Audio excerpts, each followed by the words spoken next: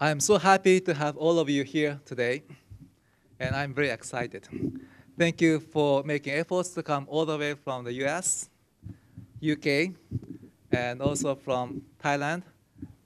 Despite this severe flood, thank you for coming, Bachura-san. And all over the world for this very first G1 Global Conference. G1 stands for Group of One, and Globe is One. It's not G20, which is held in France. It's not G7, but it's gotta be G1. And this is a concept. This is the Group of One, and Globe is One.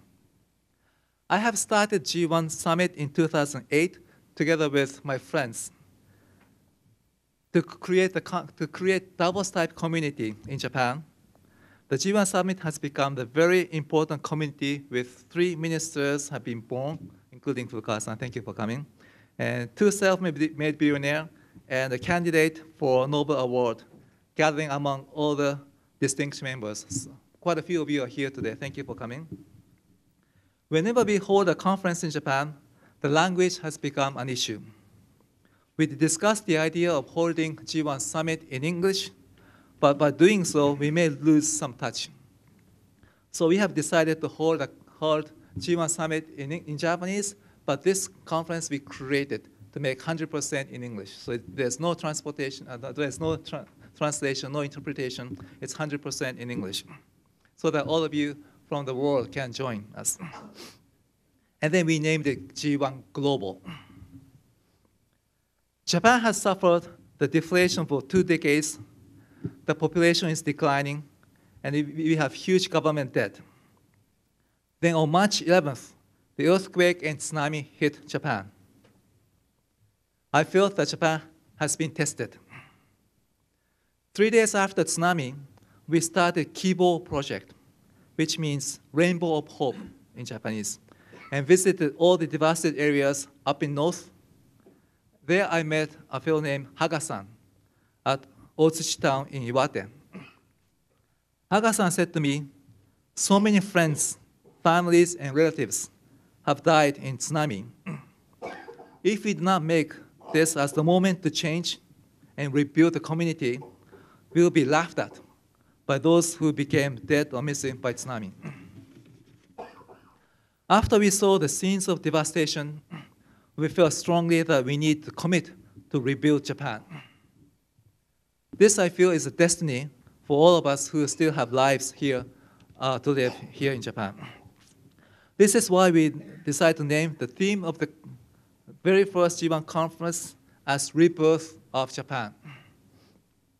We need to be reborn and awakened. This is the whole purpose of this conference.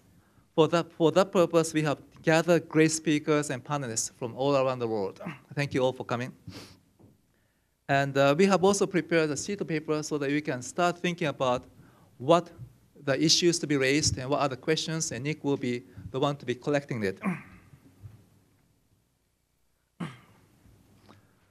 As the first keynote speaker, I am proud to present to you Minister of State Motohisa Furukawa. Thank you. He is a very good friend of mine and has participated in G1 Summit from the beginning. He has graduated from Tokyo University and joined Ministry of Finance, and he has been the member of parliament for 15 years, and he is a constant Davos goer. I think Furukawa has been the only person who has visited quite close to 10 times to Davos. And Furukawa has been appointed as Minister of State by Prime Minister Noda in September, which position is one of the most important to come up with the strategy and policy of Japan. Without further ado, please join me with a round of applause to welcome Minister Furukawa.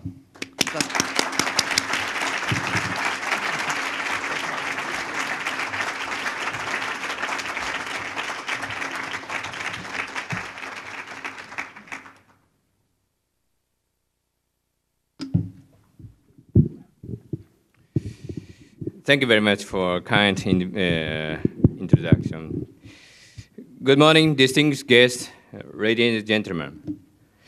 I would like to express my sincere gratitude to all of you, especially Hori-san, for giving me the opportunity to express my thoughts and vision on the efforts for the rebirth of Japan at the G1 Global 2011 Rebirth of Japan after the earthquake. The theme of today's conference is Rebirth of Japan after the earthquake. I don't think that to be reborn simply means to be back to the original that it used to be. Rather, it means to go up to a new height by creating a more resilient society in the process of recovery and to lead the world in this regard. I believe that a truly meaningful rebirth will be achieved only when we could reach that stage. Based on this standpoint, I'm determined to do my utmost toward the rebirth of Japan. In other words, in the process of reconstruction and rebirth from the disasters, we would like to create a new economic and social structure which Japan is aiming for, and that the world will follow as a new model in the future. In addition to that, we would also like to pursue realizing such economic and social models in those areas damaged by the disasters as pioneers and to demonstrate them to the world. This is the message I would like to deliver to you today. Japan was struck by unprecedented disasters on March 11 this year. Recovery and reconstruction, as well as the resolution of the nuclear accident, are the issues that the Northern administration must give the highest priority. However, they are certainly not the only problems that Japan faces. Japan has been facing many economic and social challenges even before the earthquake. You can easily point out examples of such challenges that have existed before the disasters.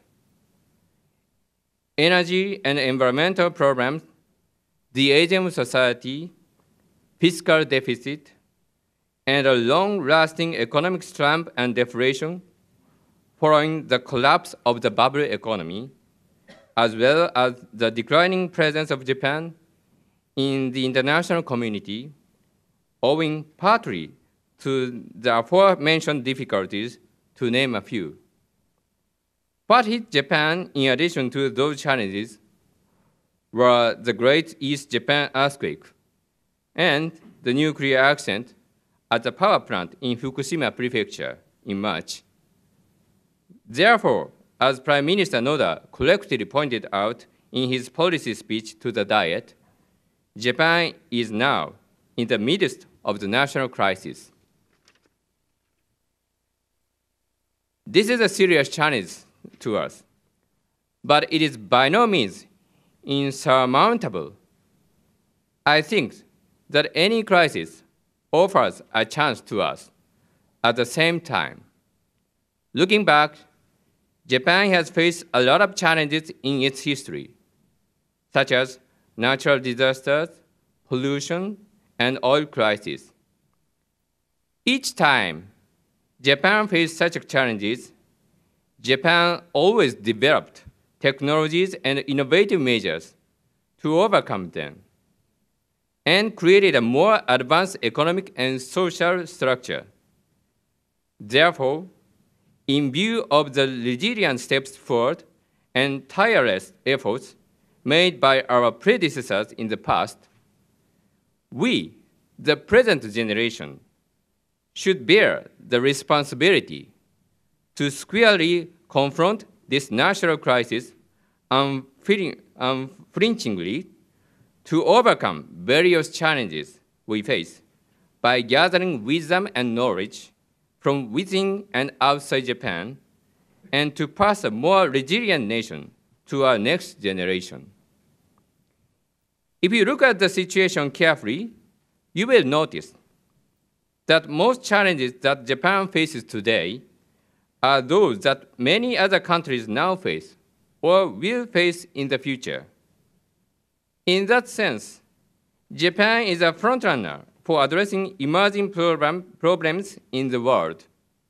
Japan stands at a front line of various issues faced by the world.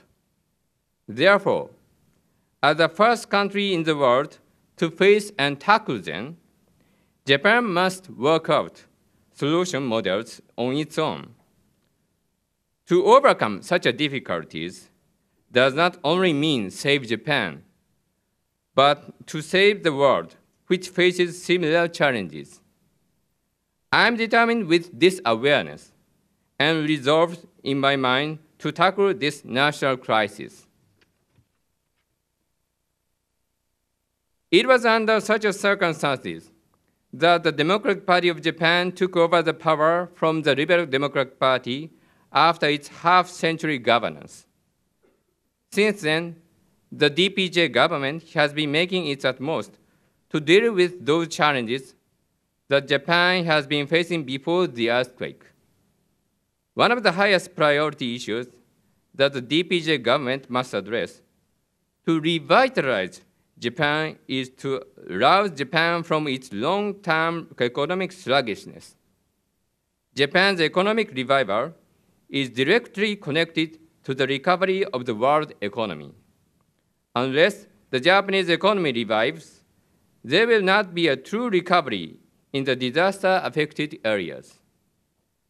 From this perspective, the DPJ government launched the new growth strategy last year, which set forth the strategies to revive Japan as a vigorous country. I myself have led the government's efforts to develop this strategy.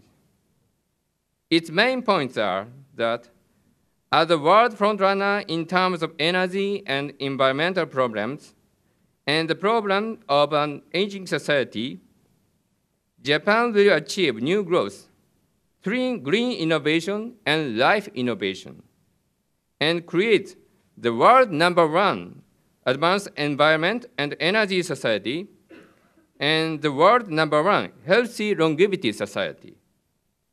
Moreover, Japan will show these societies to the rest of the world as a new model for growth. First, I would like to talk about green innovation. Energy and environmental problems, such as high fossil fuel prices and global warming, are serious issues for Japan, which has to depend on other countries for much of its energy resources. Yet, this is why Japan has developed the world's most advanced energy conservation technology and environmental technology. Learning from these past experiences, I would like to make sure that Japan will accelerate green innovation through technical innovation and regulatory and system reforms, and achieve world's #1 advanced environment and energy society. Next, on life innovation. At 23%, Japan has the highest percentage of elderly people of any country in the world. An aging society tends to be seen as negative, but we should remind ourselves of the fact that it is something that can only occur when the longevity that humanity has long sought has been achieved. In other words, we should be proud that we live in a longevity society. The important thing is not just to live a long life, but to make the society where people can live a longer life in a healthier condition. To this end, I would like to promote life innovation centered on medical and nursing care, and to create a new model in which life innovation generates new industries and new employment to maintain and promote a vibrant economy, even in an aging society. From a medium to longer-term perspective, we cannot avoid the issue of fiscal health as we hold huge fiscal deficit. Therefore, the government developed the fiscal management strategy last year to identify the roadmap toward mid to long-term fiscal consolidation. At the same time, in parallel with this, we are currently undertaking a comprehensive reform of Social Security and tax in order to maintain and enhance a social foundation on which people can live their lives at ease. It was during this period that the Great East Japan earthquake occurred. It brought to us further challenges, such as recovery and reconstruction from the disasters, as well as the resolution of the nuclear accident on top of those we have faced before the earthquake, as I just mentioned before. The government will continue steadily and surely implementing concrete measures one by one in accordance with the basic guidelines for reconstruction set forth in July. Such measures include quickly passing the third supplemental budget, introducing the system of special zones for reconstruction, and implementing special measures on deregulation and system reforms. Based on the idea of reconstruction open to the world, we will actively work to bring in this effort the vitality of other countries as well. For example, we have decided to implement tax measures, including an effective 5-year exemption from corporate tax for companies, including foreign companies, which newly established in a certain industry agglomeration district in the special zone for reconstruction. We hope that foreign companies will actively participate in such initiatives for recovery and reconstruction. In addition, in light of the nuclear accident, there is concern that there will be pressure on electricity supply and demand, as well as on the increase in power cost. Electricity is the essential lifeblood of economic activity. Stable and low-cost supply is very important. Therefore, we have decided to review our energy policy from scratch and just issued the action plans on the stabilization of short-term energy supply demand. In order to pursue reducing the dependency on nuclear as our energy sources and to promote advanced models on energy conservation and renewable energy in the world, we are currently working on an innovative strategy for energy and environment for the medium and long term, which is expected to be launched next summer. Today, the rapid yen appreciation and a world economy lacking in resilience are inviting a downturn in the Japanese economy and the hollowing out of its industries. In order to address these risks, the comprehensive countermeasures against the yen appreciation was recently announced. They include not only defensive measures to mitigate the negative impact of the yen appreciation, but also offensive measures to build a robust economic structure by providing, among others, improved location subsidy and support for corporate activities that utilize the advantage of the strong yen. We should take advantage of this opportunity to evolve Japanese economic structure to a more advanced one that is resilient to various risks. In this context, foreign companies are eligible for this location subsidy if they meet the criteria. So I hope we will see active participation from overseas. There are still continued concerns on sovereign risks in Europe, which in turn increase the importance of fiscal consolidation. In light of this, Japan will address the issue of fiscal consolidation in parallel with the implementation of the new growth strategy and the countermeasures against the strong yen, and is aiming for achieving the targets based on the fiscal management strategy launched last year. In implementing these measures, which we plan to take in order to revitalize Japan based on the new growth strategy and other strategies through various initiatives I just mentioned, I would like to front-load some or prioritize others intensively in the disaster-affected areas. And then I want to make these areas as a model for pioneering the new forms of economy and society that Japan envisions. Efforts have already been started. For example, in the field of green innovation, we are preparing for the development of research sites on renewable energy, such as the testing of the most advanced solar power generation and smart community project in Fukushima Prefecture. In the field of life innovation, the Tohoku Medical Megabank project is to be carried out to build a database on medical and pharmaceutical information and to conduct experimental study to establish genome therapy and other leading-edge treatments. I would like to continue such efforts by putting focus on and prioritizing Tohoku through, among others, a future city initiative, which incorporates economic interests, environmental conservation, and social aspects, as well as the introduction of a new social security system that utilizes the numbering to promote the networking within the community.